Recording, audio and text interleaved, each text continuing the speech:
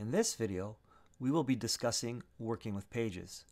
MotiveWave comes with a default set of pages found here at the bottom of the console.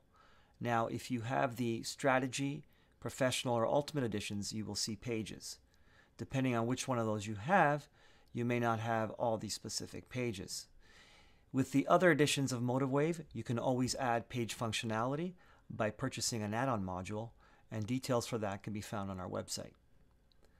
MotiveWave allows you to create, modify, duplicate, and remove pages.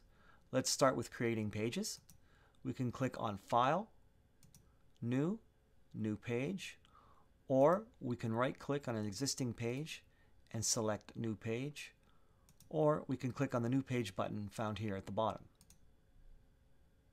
Once you click on the new page, you'll be presented with this window where you will be prompted to type in a page name. So in this case, I can type in USD pairs or whatever name I wish to use, and then select from one of the predefined layouts.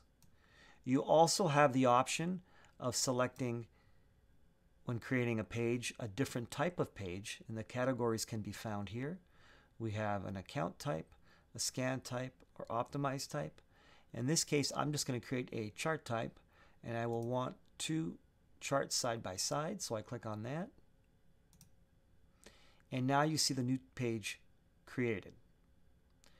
Now, we can duplicate a page by right-clicking and selecting Copy, or we can go to the far right here and click on the Copy Page icon.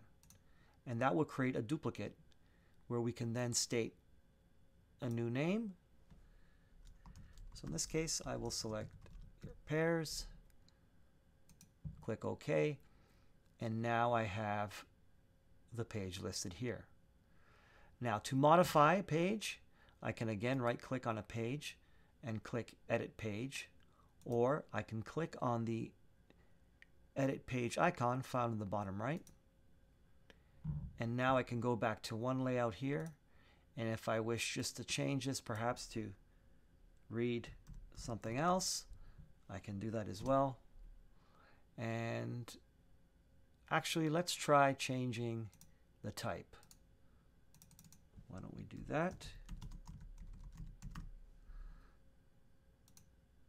Okay, so now I have an account page here.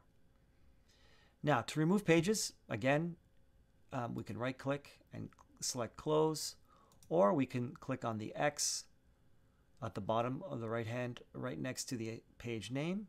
So we'll click on the X to remove the page.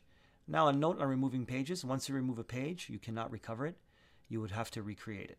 Okay, so in this case, we're going to remove it, and now it's gone.